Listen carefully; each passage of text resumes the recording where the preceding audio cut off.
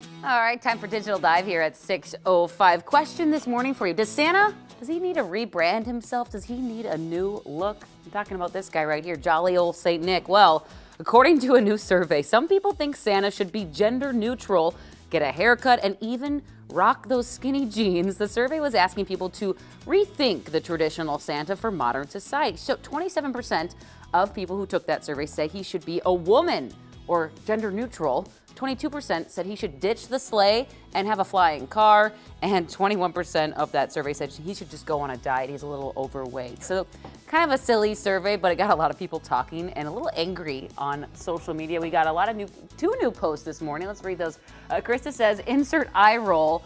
Why does everything need a rebranding? Good point, Krista. Thanks for sharing. And Rosalind Washington says, and make him a what, a cat? Good Lord, people. Yeah, we got so many good comments. A lot of people were also saying Santa's based on the real Saint Nicholas, who's a saint. He was a man. Why misrepresent him?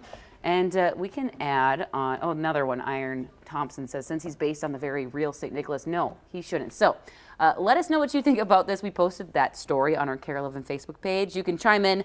Be sure to use the hashtag Sunrisers. But yeah, Santa's a man. Yeah. Let's just leave it at that. He doesn't need to wear skinny jeans. No, it's kind of the fact that he's the same year after year, generation after generation is part of the appeal, isn't it? I guess, yeah.